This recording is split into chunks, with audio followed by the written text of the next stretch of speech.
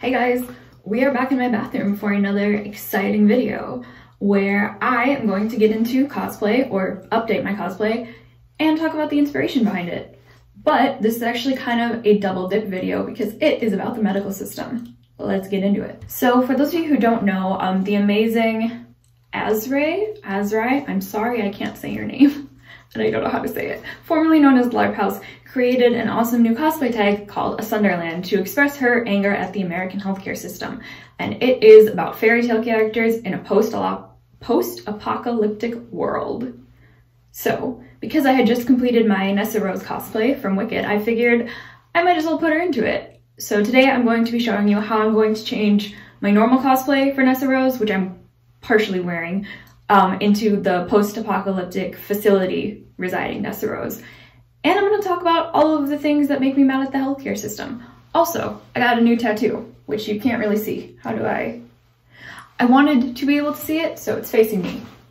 There, you can kind of see it, but now it's upside down. There's a better picture on my Instagram if you want to check it out. Maybe if I go like this. Nope, you just won't see it. But it's pretty great. It is based on my favorite book, The Night Circus. But we are not here to talk about that. We are going to talk about Nessa and myself.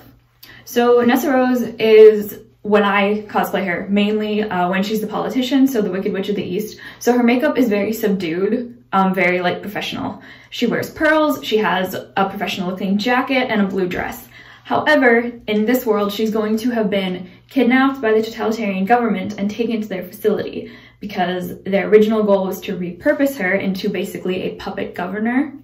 But when that didn't work, they just kept her locked up. So we are going to transform this look into someone that has been kept against their will in a mental facility for quite some time. Luckily, that has never happened to me, but I've had sort of similar situations in terms of discrimination with my mental health, as well as things happening that I didn't necessarily want to happen, which is what I'm going to tell you about today. So as you can see, Nessa's makeup is very, like I said, professional, subdued, and I'm just going to take that dial and turn it up to 11 for everything on here.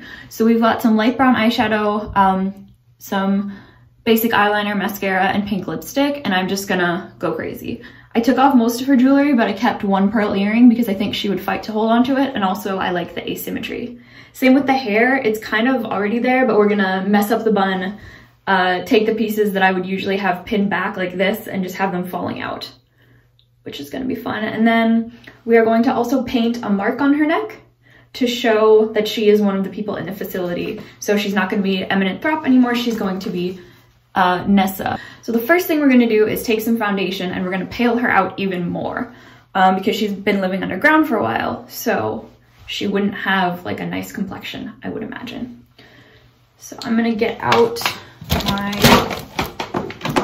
super light foundation, which I have, yes, here, light porcelain from NYX, and we're just gonna start putting that on. So the first story I'm gonna talk about, and probably the most traumatic if I'm being honest. So there was a period in my life where my body started going into anaphylactic shock for no apparent reason, which is about as scary as it sounds. This may not be enough foundation, we'll see. I'm just gonna start putting it over the makeup I already have. Anyway, so yeah, that was as scary as it sounded. And I would go into the emergency room, obviously, because that's what they tell you to do if you're in danger. If you're sick, go to the emergency room. So I did that, and after the first few times, because this happened many, many times in this period of a few months, so I don't really know what happened. And it looks like this foundation is out, so I'm gonna get a different bottle of equally pale foundation. I don't know if someone decided that I was crazy or faking it for attention or what, but when I went in once, they looked me over and they said there was nothing wrong with me and they were gonna give me Ativan because they thought I was having a panic attack because I have a documented anxiety disorder. They ignored me when I said, no, I know what panic attacks feel like. I've been having them my entire life. Here's a picture of a rash on my chest that I had before I came in. I took Benadryl and I had an EpiPen before I came into the ER because they tell you after that you should still go to the ER, but they didn't listen to me and they gave me intravenous Ativan, which is a tranquilizing drug if you didn't know. And it didn't really do much for me because I am pretty resistant to downers, but they did it. And then they just had me wait for 2 hours or so in the emergency room. Didn't see a doctor again. I just waited. And then eventually I was discharged. I kept asking them. I said, can you test? I don't remember what the test I wanted was, but I thought I had mast cell activation syndrome, which causes random allergic reactions. And it is comorbid with the other conditions I have. So I said, please, can you test for this?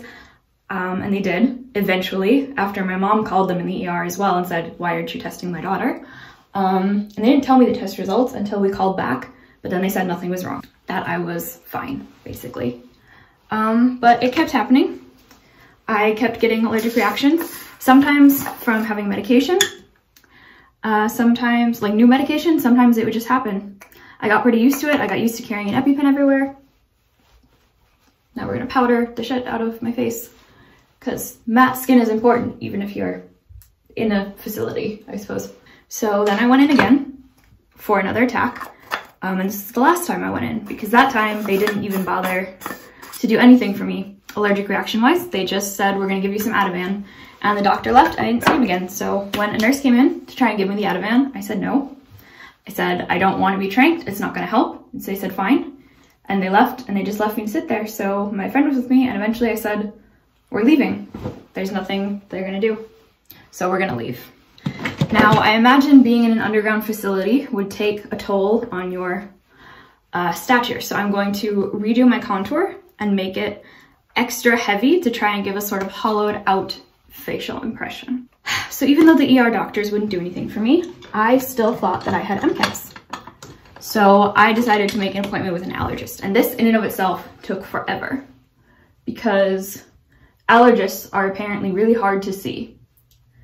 And there was one person in the entire state where I live that specialized in the disorder I thought I had, and he had moved to New York. So I thought, okay, I'll just see a regular allergist. So the first time we called, set an appointment, they said, okay, you need to not have any antihistamines in your system for 2 weeks, I think it was. And at this point I had been taking daily antihistamines because they appeared to be helping the attacks stop. So I tried that, and the minute I stopped, I had an anaphylactic reaction, so we had to cancel the appointment. This was during the time when I was going to the ER a lot. Oh, but we tried again. And then I called back to make another appointment. I said, you know, I'm sorry I missed it. I stopped, maybe it wasn't 2 weeks, maybe it was just 3 days. I feel like it was shorter. I don't remember though. So I called back. I said, I really want to see this doctor, but as of right now, whenever I go off my antihistamines, I have allergic reactions, bad ones. And so they said, okay, just stay on the antihistamines and the doctor will still see you. So I say, fine. This doctor does not live near where I live, in the same city, but all the way downtown. So it took quite a bit of time to get there, but I did. I think I had to leave work early, so I was already inconvenienced. And I get there and the office is really small, can barely get my wheelchair through, waiting for ages, and I finally see the doctor. And we're going through all this paperwork with his, I think, nurse. Actually, I didn't see him for quite some time. All right, I think that'll do on the cheeks, but I'm gonna chisel the jawbone a bit more as well. So I finally see him and he's gonna do some tests and he says, I think as a formality, so you're not on any antihistamines? And I said, no, I am, because someone at your office told me that I could keep taking them because otherwise I end up in the hospital. He said, oh, well, I can't test you then. So at this point, I'm really frustrated. Obviously, someone's given me the wrong information. I came all the way out here for no reason. And I say, okay, but can you please just tell me what you know about mast cell activation syndrome? Because I'm pretty sure that's what I have, and I don't know how to treat it, but I need help. And he looks at me, and he goes, oh, we don't believe in mast cells here. And I look at him. My mouth falls open, and I'm like, how can you not believe in a disease? It's not like it's Santa Claus, it's a disease. I understand that there's not a lot of treatment yet, and there isn't that much research, but it's a disease. You can't just not believe in a disease. I was flabbergasted. So the next thing we're gonna do is work on some exhaustion. So I'm going to try and make some shadows under my eyes, because I imagine if you're living in a facility, actually the powder will probably look good on this dress for the sort of post-apocalyptic look I'm going for. But I imagine if you're living in a facility, you're not gonna be getting the best sleep. So I've never made dark circles before. So this is going to be a bit of experimentation, but I am excited to try. So I'm going to try and take this blue here. Just get some on my brush and then see what we can do. So anyway, he leaves because he will not look at me or anything like that because I had the antihistamines. Therefore, I am, I guess, not worthy of being seen or talked to. So he sends his nurse back in. And at this point, I'd already been there for a few hours, I would say, because this looks like a black eye. Because there was a problem with getting my records, I guess, even though that should have all been handled beforehand. So we had been calling people. So she comes back in and we're talking about scheduling another appointment and we still don't have the records. So she goes to call someone and finally I think, do I want to see this man again? This doctor who doesn't believe in the disease I think I have? Do I want to? He was pretty condescending. He was rude to me. And I was just thinking, why am I bothering? So while the nurse was gone, I got up, I got back in my wheelchair, and I left. And I didn't come back. Thankfully, these anaphylactic attacks have mainly calmed down, but I still don't know what's causing them.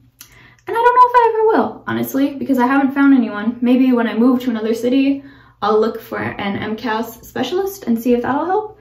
But at this point, it's pretty much just hope nothing bad happens and go from there. So as you can see, we've got some shadows. These are way too intense because I don't want her to look like she's been punched in the face.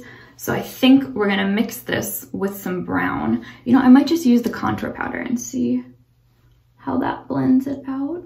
I should note that I am not even getting the worst of it because I am incredibly lucky to have fairly good insurance from my family. So I am able to at least get most of the treatment that I need. Obviously, a lot of people in this country do not have that option, but that's a topic for a whole other video. But yes, needless to say, I do understand how lucky I am. You know, I kind of like this ridiculous shadowed look because it makes her look a bit like a corpse, which is kind of what I was going for. I think if Nessa were kidnapped and taken out of her role as ruler, she would be very depressed. Probably wouldn't be sleeping very much anyway. So maybe that fits. I will definitely do some final looks when I put my glasses back on, but for now I think we'll just leave it. So the next thing we're gonna do is take the makeup and amplify it, because I think Nessa, even if she were in a facility, would keep trying to wear makeup and keep a presentable look about her. So we're just gonna do that, but look as though someone who is not entirely stable put it on. So we're gonna take a darker brown shade and just kind of go ham all over. Recently, I had a nurse tell me that I was a problem child, or that my body was being a problem child, something like that, because I had been explaining to her about the aforementioned anaphylactic attacks. Let's note that I am an adult. I am 22 years old. And all of this is completely out of my control, so referring to me as a problem child is really not the best that anyone could have done. But I've noticed that a lot of people are not necessarily known for their tact. I made a video a while back about all the idiotic things people have said to me on the street or on dating apps about being in a wheelchair and chronically ill. So we already know that people's sensitivity meters are perhaps not where they should be. However, when it's medical professionals, I think it takes a whole new level, just because you'd think they'd know better, wouldn't you? Working with disabled and sick people for their entire careers, you'd think would give you a bit more tact, but apparently you'd be wrong, or at least I am. All right, so I think we've got that for shadow down. So we're gonna put that back. And now I'm just gonna put on some eyeliner. Normally I would use gel liner or cream liner, but for this I do want it to smudge quite a lot, so I'm just gonna use a pencil instead. And we're just gonna scribble that all over the lid. And again, an attempt of someone trying to look pretty with very limited means at her disposal. I imagine she's using like dirt or an actual pencil, whatever she can get her hands on to keep some semblance of normality, you know, some feeling of beauty, really whatever she can do. So we're just gonna scribble that all over. Normally I would do her lower liner on the waterline, but I think doing it on the lash line gives even more of that sort of haunted effect, which is what we're going for. So now that that's done, we are going to take some mascara and just sort of scribble it. I want it to look a bit like she's been crying. So we're gonna take this, put it on our lashes, and then just drag it down. I hope you can see what I'm doing, but I do really need this mirror. Although I suppose it doesn't matter too much since I am trying to get a messy look here, but I still want some sort of cohesiveness going on. But we're just gonna drag the mascara one down under the eyes to look a bit like she was trying to do some mascara and just missed. And then to finish it off, I'm gonna put my glasses back on. Oh boy, this is a lot of makeup. It is very sticky feeling. Not to say now that all medical professionals are bad. I've had very good experiences as well, but I think it is important to acknowledge that we've had some bad apples and that should really change.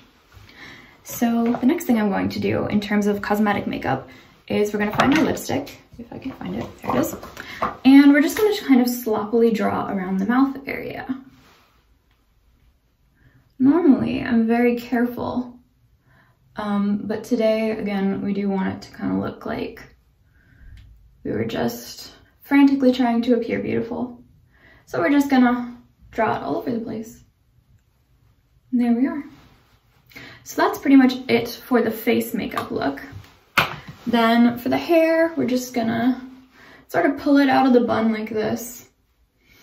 Get some of those strands out. So this is the finished look. Real talk, I was going to put the brand on my neck, but I cannot figure out how to make it look good, and I don't want it to look sloppy since it's supposed to be official. So we're just gonna go with this, and this will be the final Apocalypse Nessa Rose look. I hope you guys enjoyed this video as well as hearing about some of my medical horror stories, and I will see you guys next week. Bye.